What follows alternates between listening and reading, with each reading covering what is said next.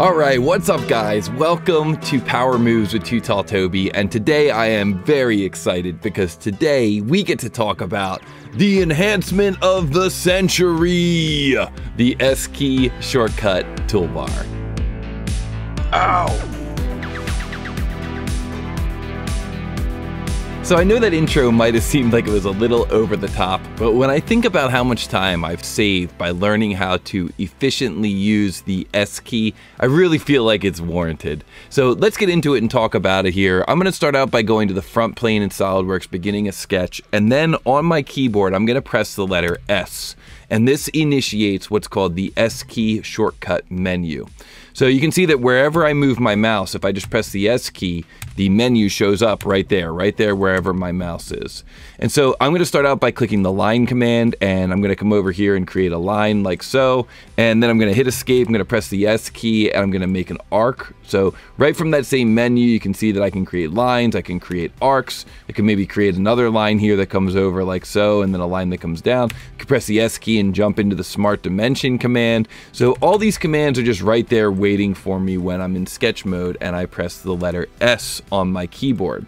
But now I want to turn this into a feature, so I'm going to press the S key again, and I'm going to choose this command here, exit sketch. And now I'm no longer working in sketch mode, but instead I'm working in feature mode within a part. So now when I press the S key, the menu is a little different. And this is the cool thing about the S key, is that it's actually 4 different toolbars depending on whether you're in sketch mode or feature mode or assembly mode or drawing mode. So here in feature mode, when I press the S key, you'll see that we can turn this into a boss face extrusion.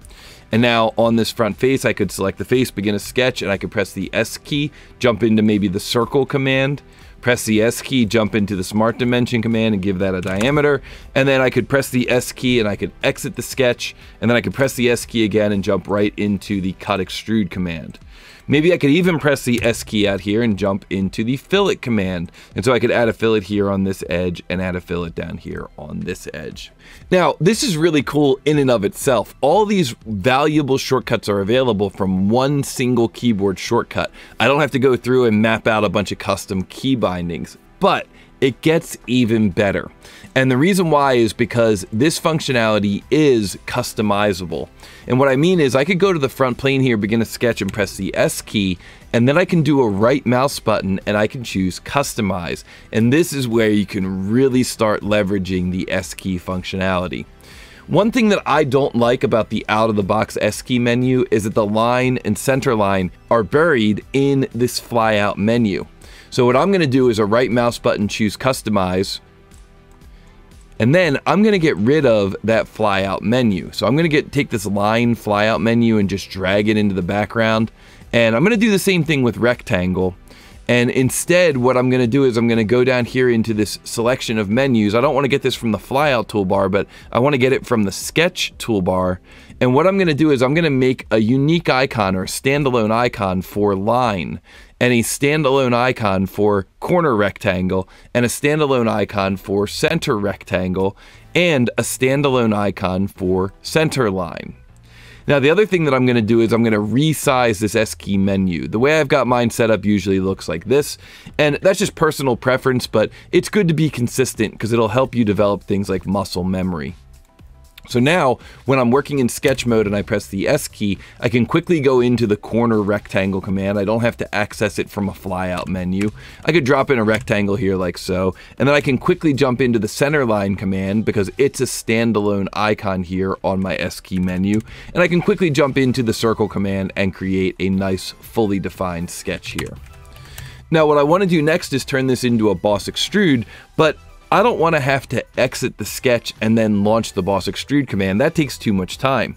What's cool is that even though I'm working in sketch mode here, I can go to customize and I can add feature commands to my S key menu in sketch mode. And that means I can add the command for boss extrude and I can add the command for cut extrude.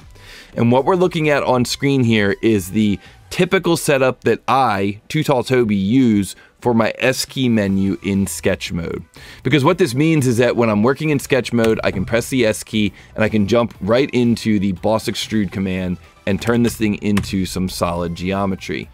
Now, Just like we can customize the S key in sketch mode, we can also customize the S key in feature mode. So you'll notice here that when I look at this thing in feature mode, the menu looks a little bit different. Here's what the menu looks like in sketch mode. Here's what the menu looks like in feature mode. Here's what it looks like in assembly mode. And here is what it looks like in drawing mode.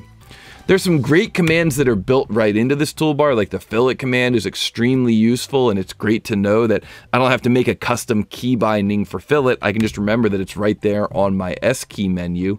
Jump in here and make some fillets on this part real quickly. But there's also some commands that you may feel are missing.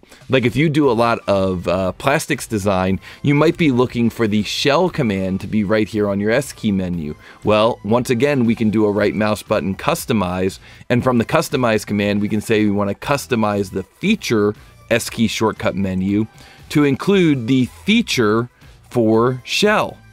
And that way, once we get to this point in the design, we can just press the S key, choose shell, type in the wall thickness, and then choose the faces to remove. I mentioned a moment ago that there are some very useful shortcuts built right into the out-of-the-box S key in feature mode, and one of those is the plane command. I use this a lot. We go down here to reference geometry plane from the S key menu, and we can pick these two faces and make a new plane that's exactly at the center of those two faces, or we could pre-select a face, press the S key, go to the plane command, type in an offset distance like 4 millimeters, and flip that so that that plane is now existing 4 millimeters buried down into the top of that part. But as you can see here, whether you're working with the out-of-the-box shortcuts or working with customized shortcuts, the S key is extremely useful.